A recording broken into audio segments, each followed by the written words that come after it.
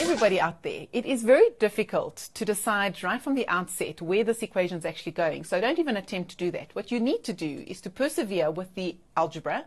Just simplify as far as you can. So if they're fractions, add them.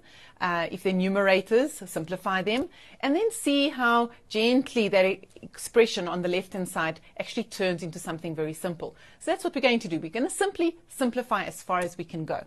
We've got two fractions, so we want to find the common denominator. We get 1 minus sine A.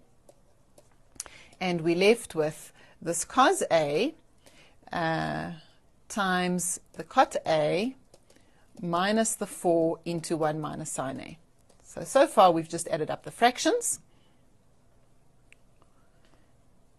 Thereafter, seeing that we've got a 0 on the right-hand side, I can now multiply through by the common denominator of this bracket, 1 minus sine A. So if I times both sides by 1 minus sine A, then I get left on the left-hand side,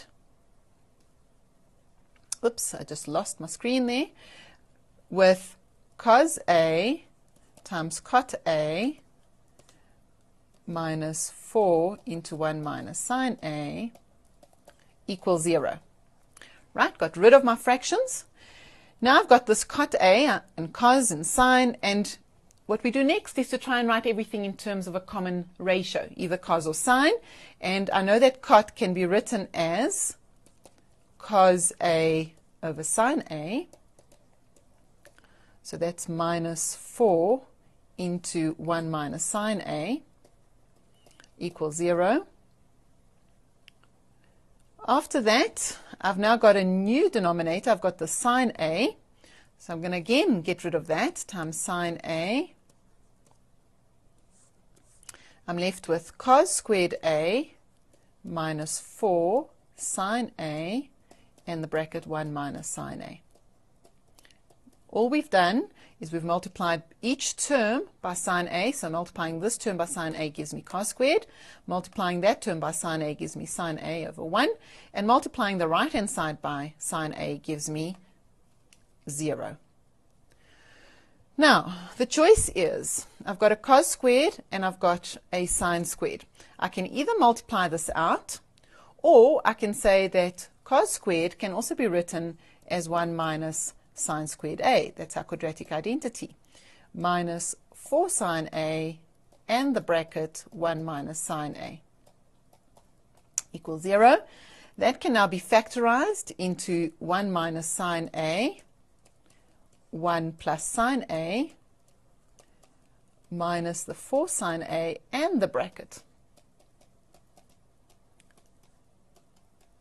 And after that, we've got two terms. Here's our first term, there's our second term, and what's common in those two terms? There's a bracket that's common. So let's factorize. Let's take out the 1 minus sine A, and what are we left with? 1 plus sine A from the first term, and the second term minus 4 sine A equals 0. Now we've got factors. Two factors that multiply together give me 0. Therefore, sine A must equal negative 1. Or that would be 1 minus 3 sine A. So negative 3 sine A is equal to negative 1. And sine A will be equal to a third. Right, so we've got two ratios. Sine A equals negative 1, or sine A equals a third. When is sine negative 1? I will always suggest to back your thinking by a picture. Picture can always clarify your thinking. So my picture for sine A tells me that the sine graph does something like this. Oops, it doesn't do something like that. Okay. If that's 0, then my sine cycle does this, and it also continues to the negative. So that would be 0 degrees there. Sine is negative 1 at a quadrant angle of 270. And then it keeps going, and 360 degrees later, we have another value of -1. So the period of getting these -1s, which is actually the minimum value of your sine curve, will actually be that A is 270, and it's periodic over 360 degrees, where K is an integer. Okay? And, or alternatively, you can say that A could also be -90. And then 360 degrees later, you would get your next function value. Okay? Or A is -90. Either this solution or that solution, doesn't have to be both, but we do have a second set of solutions. Sine A equals 1/3. With your calculator, you will now find the angle that gives you 1/3. So A would be approximately sine of A equals 1/2, gives you an angle of about 30 degrees. So my guess is that 1/3 is roughly, approximately, and I know that at home you're working with your calculator, I would say possibly 21 degrees. Okay, and now here's my calculator on hand. If you take your calculator with a second function of 1/3, which is point,